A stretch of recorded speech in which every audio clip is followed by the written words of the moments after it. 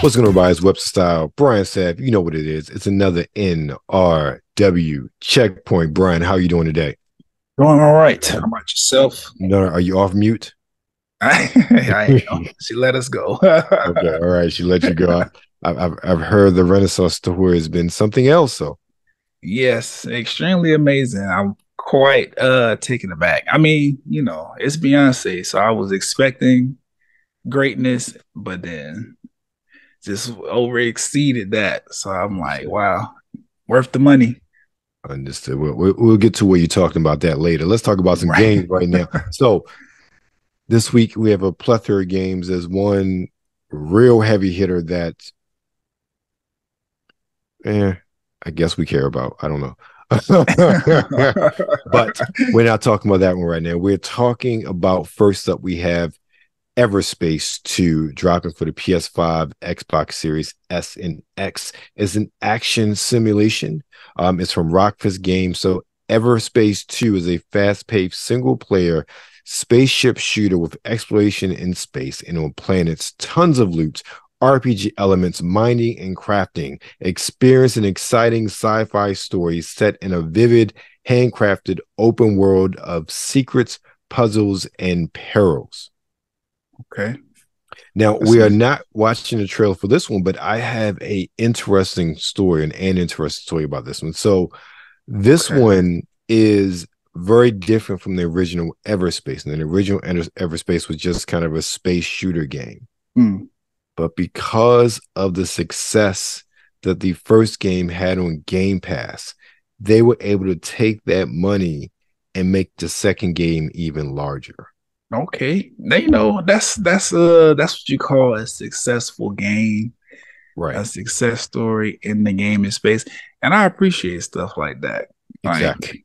Like, it should always, well, not always, but in situations like this, because this studio is not very big, is it? There, I don't believe so. I don't remember if this one's the Everspace 2 is dropping on Game Pass or not. I didn't see that. Actually, I didn't look up the list. Because one of our games this week is on Gamecast, but that's actually a game I've been waiting for a while, so I knew that was coming to Game Pass. But I would bet even money that Everspace 2 is coming to Game Pass. Is not. Check it out anywhere.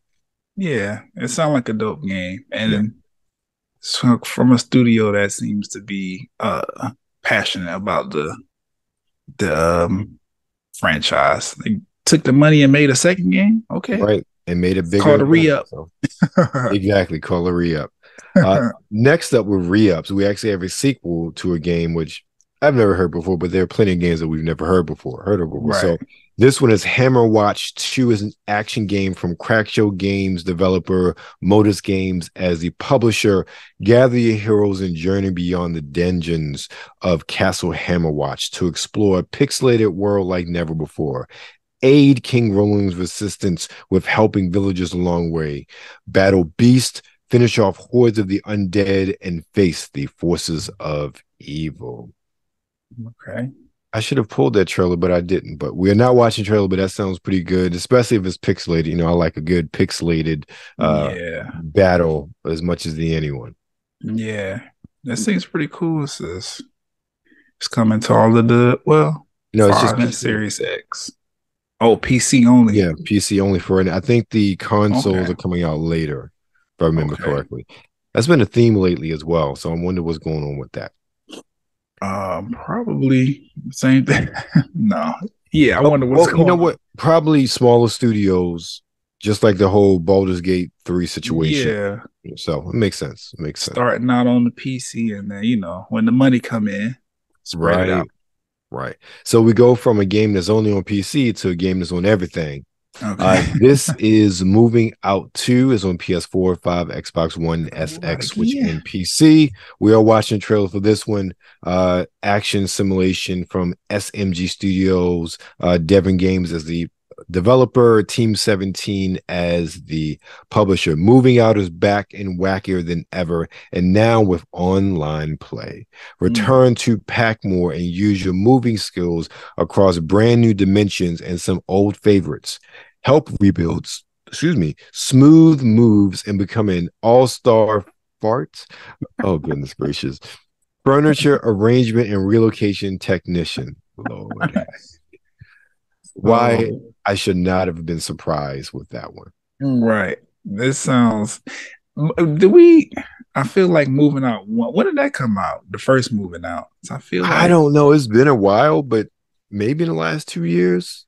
I feel like it seemed like a game that came out that long ago. Yeah, I feel like we've discussed this before. Yeah, but I'm interested. It sounds like a kooky game with a lot of personality. Right, I agree. Next up, we have Wayfinder. We are watching trailers for this. This is on a PS4, 5, and PC. An RPG from Airship Syndicate as the developer and Digital Extremes as the publisher. Become a Wayfinder and unlock the powers or their powers as you choose your path and playstyle while pushing back a hostile force that is overtaking your world. Control the chaos as you directly shape and customize the endless adventures you go on with friends because Wayfinders are stronger together. Interesting. Yeah, so we're watching a trailer for that, so I'm interested to see what the game is about. Me too. Okay. Now, next up, we have, how should I put this? The game of the week, which shouldn't exist. Right. That's a way of putting it nicely. Yeah, because go ahead. Look, we talk about game companies, stupid, asinine bullshit. Sorry, kids. Decisions that they make, but the fact that Rockstar is everybody wanted to remaster Red Dead Redemption. No. What they do? They just ported it. No remaster, no nothing. They just ported it to the Switch and the PS4. And they have the nerve to charge $50 for it. Right. Which is crazy, given that I'm pretty sure it was $50 when it came out 13 years ago. It was probably 60, but still. Right. I can buy that game on the Xbox right now, backwards compatibility for $30, and I think the DLC is another 10. Okay, so I can buy it physically for 30 off of Amazon with all the stuff they're charging $50 for. And I'm quite sure Red Dead was on PS3, but I'm saying like, if I'm not mistaken, it was very much accessible in the why are they putting this out again? I can understand the Switch because it's never been there, and of course there's no backwards compatibility with the PS 5 and the 3. Yeah, but the game is on PlayStation Plus. It's like they had PlayStation Now, and then they merged everything into they have Cloud Play. Not Cloud Play. The game is, you can get the game. I don't know how to describe it. Okay. Like kind of like Game Pass. Like it's there. Right. But it's only available if you have the PlayStation Premium Plus, PlayStation Plus Premium, and it's a part of like the back catalog thing that they have. I don't understand why Rockstar does the dumb shit that they do sometimes. And then they put it on PlayStation 4. Yes. Knowing that we are backwards compatible with PlayStation. Yeah, exactly. Exactly. I don't understand the play here, guys. Me either. Look, $50. Let me tell you, at least the Xbox version, they upscale it from the Xbox 360 version. They enhance it up to the Xbox, Xbox One X. Mm-hmm. But even that, but they're not even doing it with these. It's just a straight dump. I would really be interested. maybe Rockstar. Wait, because that's Rockstar is Red Dead's producer, right? Yes. Maybe they trying to just pull whatever, put together whatever little pennies they can get, so that they can go ahead and finally put out this Grand Theft Auto 6 that everybody's waiting on. I don't know. It doesn't make any sense, especially since they're making handover. I mean, they're making money with Grand Theft Auto Online. So I don't understand why they would need to do such a lazy ass port job like this. I don't either. This is. I mean, we had that whole thing, the debacle of the remasters of the first three, GTA 4, GTA Vice City and GTA 3. We had those remasters because we know all the issues that they had in downgrades in some regards compared to the original game. Right. I'm starting to think Rockstar doesn't like gamers. They tired of everybody talking shit on that. Seriously. Online. Well, you get when you give a shit, we talk shit. Right. And just the fact that this is, you're really just dumping a 13-year-old game on the Switch specifically. No enhancements, no nothing, and you're charging $50. Did The Witcher even come out at $50? The Witcher 3? I mean, they got The Witcher 3 running on the Switch. I don't think it came out at, it might have come out at 50. It might have come out at 50. I'm really confused. Exactly. Like, genuinely, I'm looking at the PlayStation like store, right? Mm-hmm. Okay, so that's different. This game is available. Like, why would I pay $50 for this? Thank you. Okay. I don't understand. Look, I guess because it's on it's the PS4 version, but the PlayStation 3 version runs fine if you can stream it onto your PlayStation. I think that's what it is, since it's streaming and not downloadable. I don't get it. And then Red Dead Redemption 2, the one with all the bells and whistles, the one with all of the everything, it's only $30. Right. Yeah. Exactly. How you charging $30 for the new? Right. But you charging $50 for the old. Ridiculous. Right. Makes no sense. Okay. Moving on. Let's talk about something. Right. I don't get that. Look, ladies and gentlemen, I hope you guys understand. When we like something, we like something. What we call bullshit when we see it in the gaming industry. Yeah. I can't even call that a cash grab, because who would be like dumb enough to pay for that? Okay. No, and I don't mean as far as dumb enough. I mean, that is the only platform that makes any sense for trying to grow new users for that game. I mean, yes. Yeah, the Switch would make sense.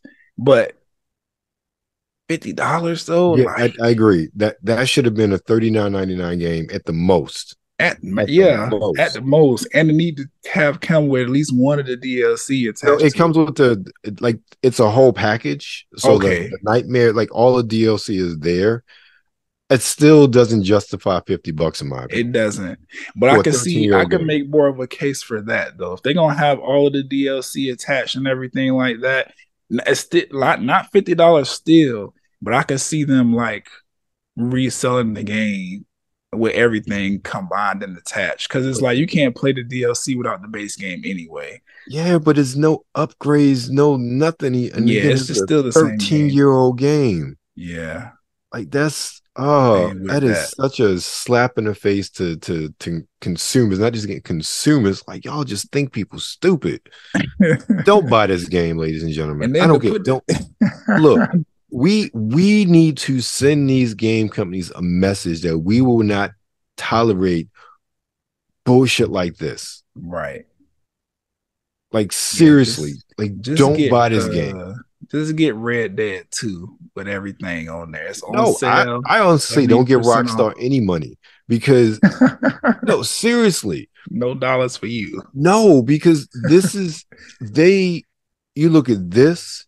You look at what they did last year with GTA Remaster and how that was some absolute garbage, especially on PC when it came out. And then not just that, they delisted all of the original games. So you had to buy the bundle if you wanted any of them. Like those sort of business practices, like it's so, I can't say it's anti-consumer, but it's just so like gamers want to like, I want to buy the original version. Let me buy the original version. I don't want to buy the remastered version. I don't want to have to buy the bundle. Like what the things that they've done have just been such a slap in the face to what gamers want.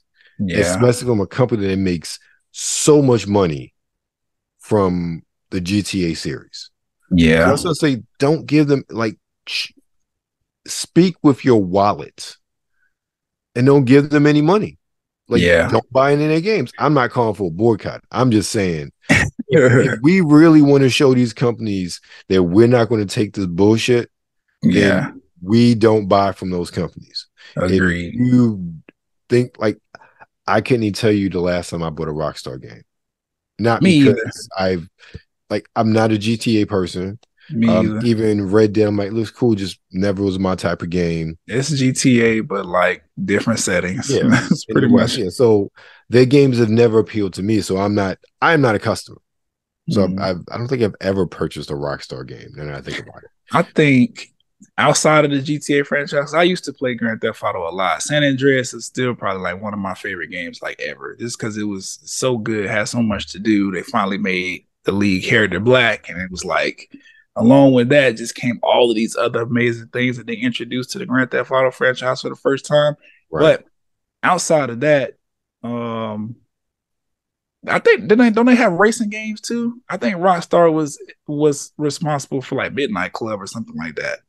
One of the racing games. They did do Midnight Club, if I remember correctly. Yeah, that's once they stopped doing Midnight Club, I was like, okay, Rockstar don't want no money for real. They just focused on Grand Theft Auto, and then Red Dead came out, and I was like, this is Grand Theft Auto again with just like different characters and different like setting. I was like, it's Grand Theft Auto, but it's like in the South and like some New Orleans type environment. Basically, yeah, exactly.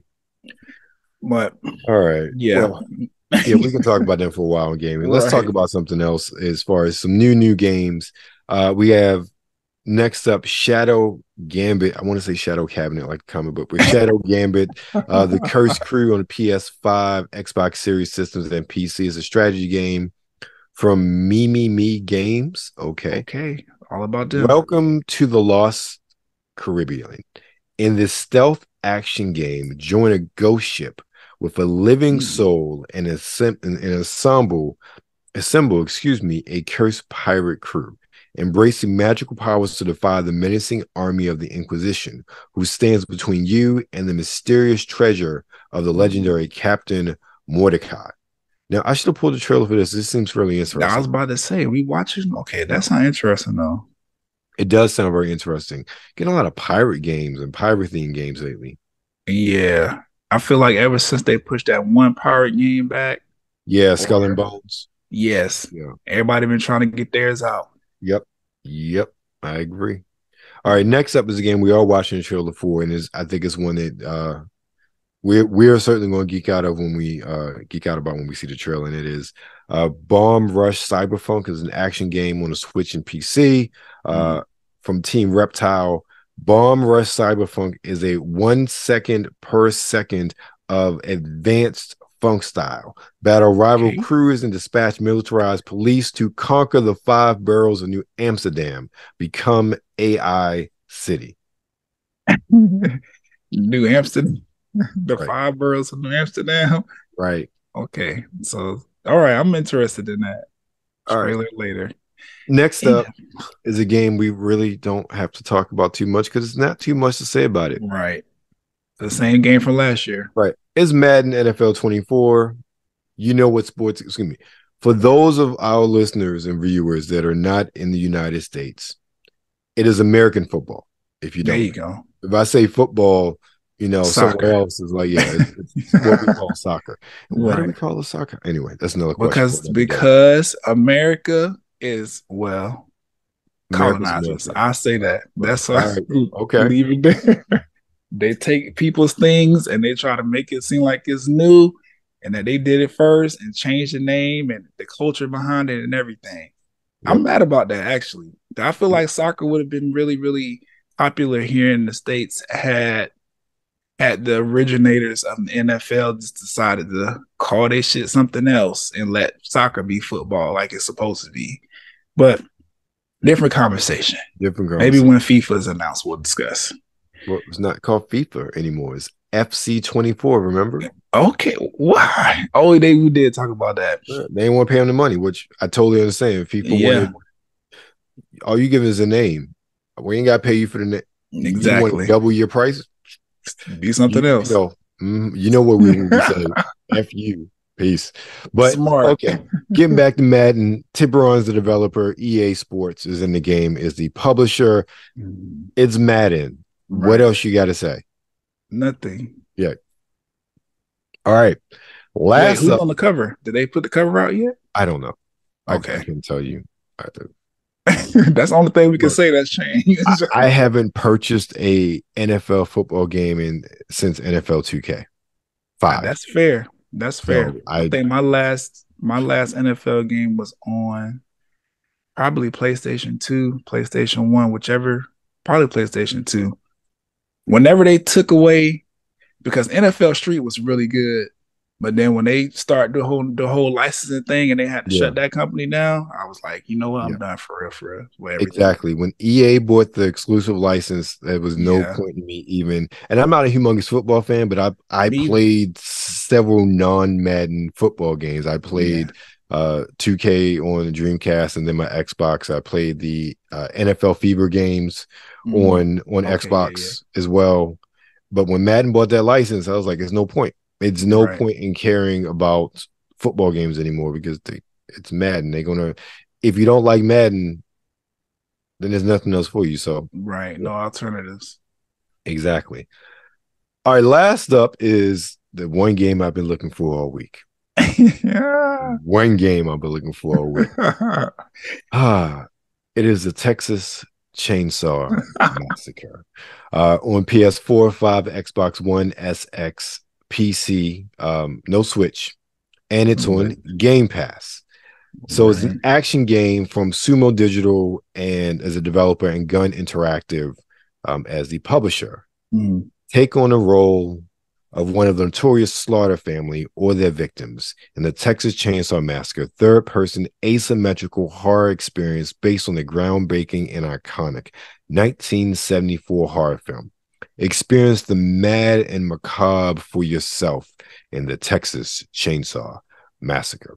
Now, Brian, are you a fan of horror movies at all? Slightly. Slightly. Now, Texas Chainsaw Massacre, that is one that I saw. I'm aware of the entire franchise. I've been keeping up with it as best I could since I saw the first one way back when I probably shouldn't have been watching it. So I can relate with you here. I'm interested. Leatherface, he made me like want to understand the rest of the the big bad villains in the horror space. Got you. So I like Texas Chainsaw Massacre. Now that one with Trey Songz in there. Wait, I think he died. Didn't Trey Songz? Oh, that was the remake.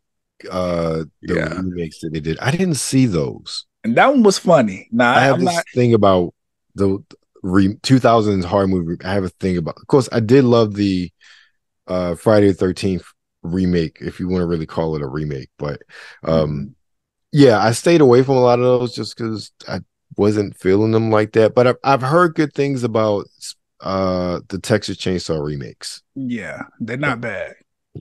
So I personally am a fan of the first one, but I am actually more of a fan of the second one because it was just so. It's one of those movies where how you watch movies as a kid, and yes, why was I watching Texas Chainsaw Massacre Part 2 as a kid? Because I can't even blame my mom on this one. It's like my aunts and uncles. But anyway, this is my dad's fault.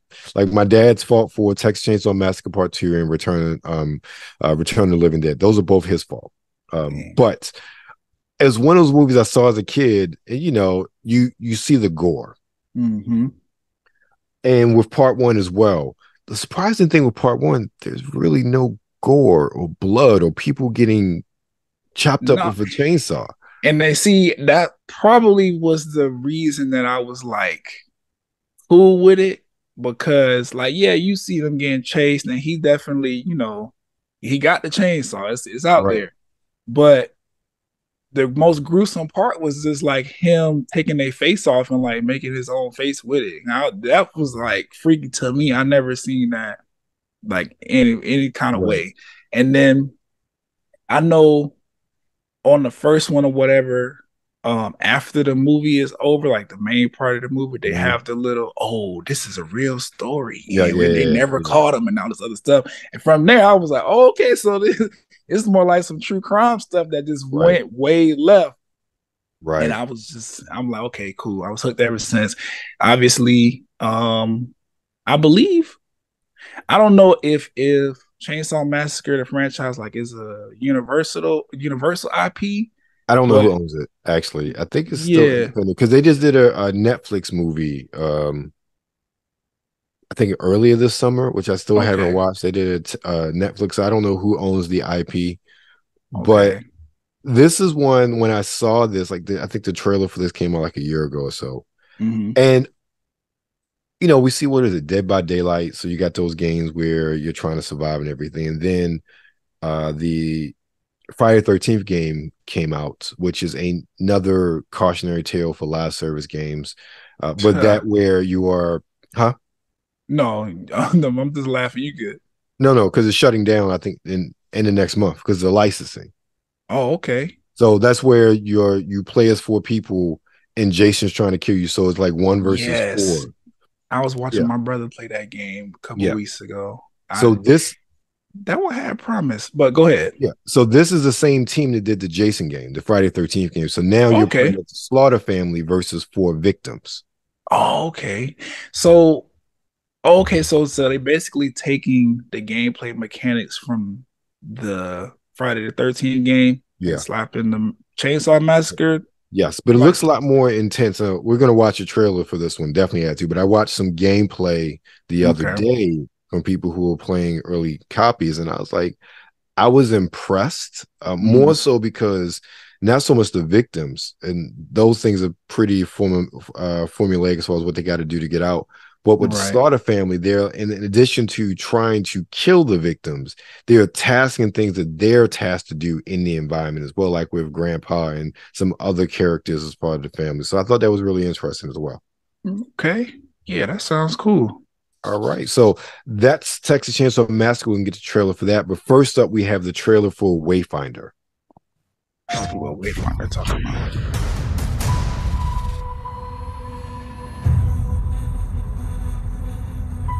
Wayfinders. Do you remember the fall? The gloom descended on Skylight. You rallied to protect the beacon and paid a terrible price. This style reminds me of something. And the world was broken. It reminds me of like Jack and Daxter. This world needs champions. Mixed with I can't. It kind of give me like Smite. Kind of look like Smite a little bit, but yes, that's what I'm thinking of. Oh, okay. Battle Chasers. That's why. That's what it reminds me of. Okay. Battle Chasers. But see, one thing I noticed about Smite is it don't all the way look like you know how the trailers and the what they call those things, like the cutscenes and everything look a little different than actual gameplay. That's the only thing, but that looks cool though. Yeah, it does. Is it okay? So that's just on what is that? Wayfinder PS4, 5, and PC. Okay, might check that. That is for whatever reason. I feel like that's gonna come to PlayStation Plus fairly soon, like really quick after its release. I'm gonna check that out. I'm gonna see what's going on with that. It looks good. Next up, we have Bomb Rush Cyberfunk.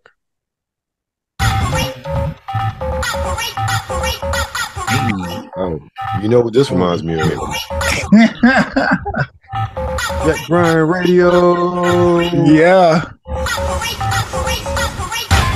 Which, bring it back. Yeah. Oh, yeah. This is so inspired by Jack Bryan Radio. Yeah.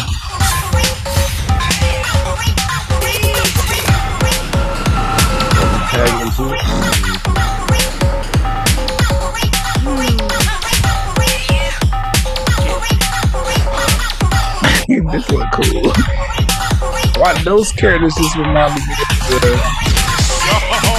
the mass people from what's the show called where they be killing people like that on the game?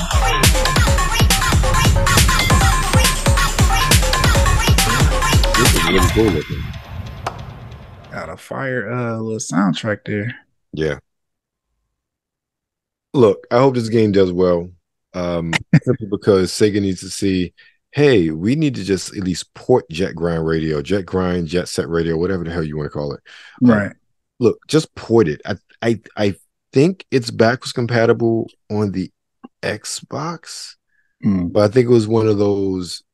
I think it was the Xbox Live Arcade version of Jet Set Radio. So, and I believe that's delisted if I remember correctly. So that sucks. Yeah. So if you don't have it now, you can't get it. All right, next up, we are moving out with Moving Out Dos. Moving out again.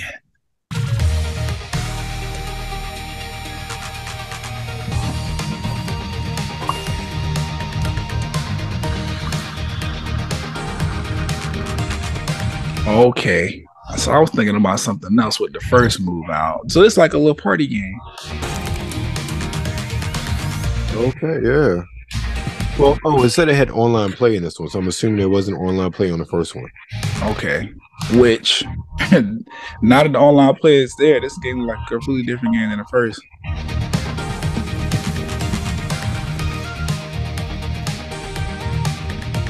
Interesting.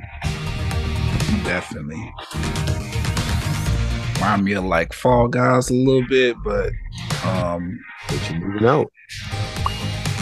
I'm assuming you got a certain time limit to get everything out the house. Yeah, it's like a clock going up or down towards the left side of the screen on some of these missions. Yeah. Okay. Good. I'm not mad at that. No, not at all. I would definitely play that. All right. And last up, we go to the Slaughter Family House with Texas Chainsaw Massacre. Texas Chainsaw.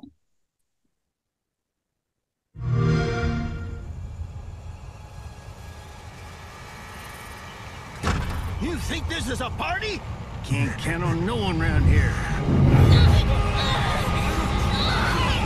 You're only making it harder on yourselves.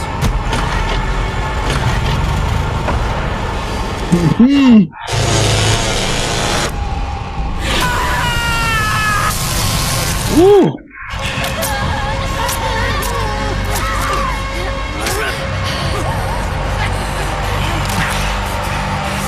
That's it.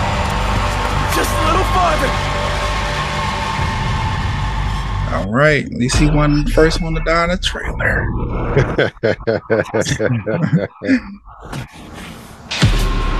He ain't gonna make it though. Keep going. No, he wasn't. Yeah, for real. Don't stop. Just go running. Right. Keep running. Right. I like that trailer because I feel like I'm watching the Shaz version of the movie. It really captured that. And one of the things I saw, there was some other trailers I watched. I'm excited for this game. And again, maybe because I'm so much experienced with the lore, the other characters they could bring in from the Slaughter family. I'm also interested because this movie will be 50 years old next year. Like, are the original actors still alive? I feel like the dude that was playing the uncle, that sounded like him, but I could have sworn he died years ago. I don't know. But they're like other characters, like even from Texas Chainsaw Massacre 2, they could bring in there. Locales. I saw some like the caves and stuff that was from part 2. So I'm excited for what they could do with this game, considering the lore of the movies and the different locales. Now, mind you, I will say this, I haven't seen every single one. Mainline, I saw 1 and 2. I did not watch 3 because even as a kid, the premise with Leatherface and a bunch of cannibals sounded absolutely stupid to me. And that's saying a lot from watching every single Jason movie, but you know what I mean. Anyway, I'm excited for this game. It looks really fun, and I'm not really big on the isometric stuff or the asymmetrical stuff because, one, you're totally dependent on online play, right? Personally speaking. 2, my biggest concern with this, and this is what I'm not feeling with games like this, because they're so online focused and you need the online functionality. These licensed games, what happens when the license runs out? Well, because we're seeing that with now Friday the 13th, the licensing issues, yes, I know it's different with the things they've dealt with the licensing over the past 2 years with the court battles and everything. But there's still a licensing issue that's there. And that game will potentially go away even without what's happened. And what about this? Right. Like we see games delisted all the time because of licensing. A publisher loses the rights to the license. That's cool and all and good when it's on your hard drive and you don't need an online connection to play. And but once it's delisted, you can still download it. Something like this, you need that connectivity. Once it's gone, you can't get it again. Once servers shut down, you essentially rented a game for a year or two, whatever it is, for $60-$70. Yeah. I don't think anybody wants to rent anything, regardless if it's for a couple years, for $60-$70 and just have 10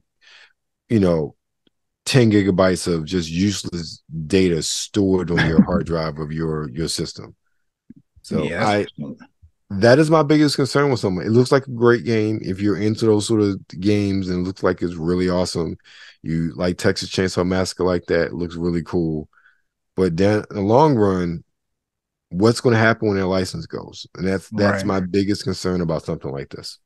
Right. I agree.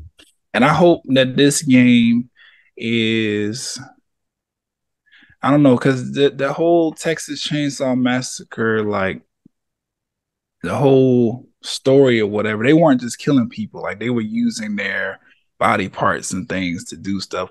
I wonder if I wonder if they're gonna incorporate like some of that piece of the lore into the game, just to give you another element of like a reason to actually kill these people or catch these people. I don't know. I'm just thinking of some different ways, because like if it's just gonna be you running around as the Slaughterhouse family just killing people or whatever, then it's like that's Dead by Daylight and the game they just about to cut off the Jason game. So I wonder what else is gonna be like attached to it. Well, you bring up a very good point. I think that's my question. In the trailers I saw, there are other things that you do as a part of, killing the people. So, cooking the chili or obtaining the meat for the chili, that could be part of it. As they extend the game. That's why I say I think that with this, especially since they have different playable villain characters specifically, unlike the Jason game where it was you played as Jason. Jason's a killing machine. Right. There's not really a lot for Jason to do outside of find you, kill you. Right. That's what I'm saying. That's what you expect. But in this case, there is, dare I say it, there's a bit more humanity to the Slaughter family than Jason Voorhees. Yeah. So it makes sense for there to be aspects of their gameplay that extend beyond just killing the victims. Yeah, I agree. So, all right, well, that's our take on the game. So we'll see, Brian, what's going on with you this week? Well, I'm writing out this next episode of Talk+Play blerdcast. Obviously, I just had a wonderful time at the Renaissance tour, so I'll probably be spending a majority of the episode just recapping all of that, because things didn't go how I wanted to go. Yeah, but I still made the show like right on time, but it was hectic all the way up until I got to my seat. So I have things to discuss there. Some new music's coming out. Quavo about to put an album out. I'm really interested to see what that sounds like, given the whole, passing of Takeoff and everything like that. It's supposed to be dedicated to him. What else? I don't know. I've been watching stuff on TV, but I don't know if I'm gonna talk about anything in particular. And then games. I'm hacking away at this Midnight Suns game or whatever. The story is really impressing me. I was not expecting it to be this deep in the Marvel lore with all the extra characters that they're bringing in and how they tie each character's stories together, in this whole, I don't know, Crash kind of way. I don't know. It's a really cool game. So I'll probably be spending a lot of time talking about that, as well as the new season of Overwatch, which has some new things that I dislike because they did not tell us we was gonna have to pay for these story missions, which is crazy because they told us they was gonna give us this stuff in the game free at launch. But we'll talk about it. Look, we already talked about Rockstar. Look, Activision Blizzard, they are not immune. They not, and it's crazy because like Overwatch 1, it was like it's a really good game. Everything was like fine with it. Of course, there was some little moments in there where you could have microtransactions or whatever, but it was never like forced on you like it is now. Overwatch 2 with this battle pass and some of the things you can't get unless you buy it. Now they adding these story missions, charging $15 or whatever. I seen some things regarding that make it maybe a little bit different, and I'm still trying to research or whatever. But as far as now, I'm like, you could have just told me it was going to be a DLC. I probably would have been more comfortable with that. Like, and that's one of the biggest complaints about Overwatch 2. Yeah, but yeah, all of that and more in the Talk+Play blerdcast. Nothing else really going on for me. What about you? See, I just dropped episode 158 of the ShoPowSho Geek podcast, so it's out right now at the time of this recording. Going back to my interview with Bourgeois Latte of Latte Java Radio, talking about her passion for music and how she started doing her radio show. Talking about Texas Chainsaw Massacre as my download of the week, and also talking about my first impressions of Tyrannosaurus Rex from Zoology Perfumes. And then at the time of this recording, I literally just finished taping an interview with Sean Crenshaw, one of the masterminds behind Ovation Fragrances, Ovation for Men, talking about his passions and how Ovation came about, and also talking about a lot of things that they're doing. They've been really heavily with the NIL space with promoting and marketing their Ovation for Men sport, which is coming out in a couple weeks. So probably by the time this goes up, that interview will be up on WebsterStyle on the YouTube. If not, it'll be up very soon because I'll probably edit it tonight anyway. So that's what's going on here. But you, of course, you know where you are. Nerds Rule the World, going back to a movie that is about to be 40 years old next month, next year. Oh my goodness, I'm getting old. Nerds Rule the World. Make sure you follow us on Twitter at the NRW, on Instagram News Wednesday. Of course, you're currently on YouTube, so make sure you like, share, and subscribe.